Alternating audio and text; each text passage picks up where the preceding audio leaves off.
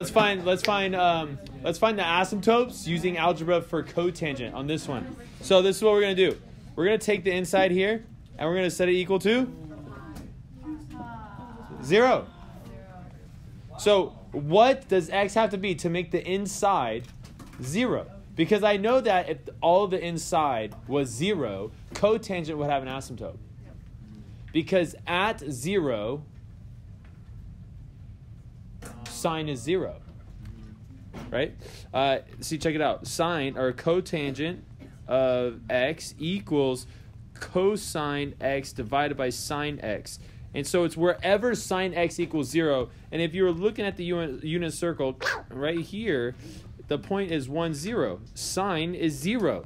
And so if you're dividing by 0, cotangent would be undefined. And so I'm saying, what does x have to be to make this equal to 0? And you could also do that with the other asymptotes. Now, these asymptotes are only the asymptotes from 0 to 2 pi for cotangent, for the mother function for cotangent. So here we go. We have this one equals pi, and this one equals 2 pi, and then we do algebra. So I'm going to subtract pi from both sides, and I get x divided by 2 equals negative pi, and then I multiply both sides by 2, so I get x equals negative 2 pi. I do the same process for the next one, I get x equals 0. Do the same process for the next one, I get 2 pi. Another way to find all your other periods, or all your other asymptotes, is to use the period of cotangent.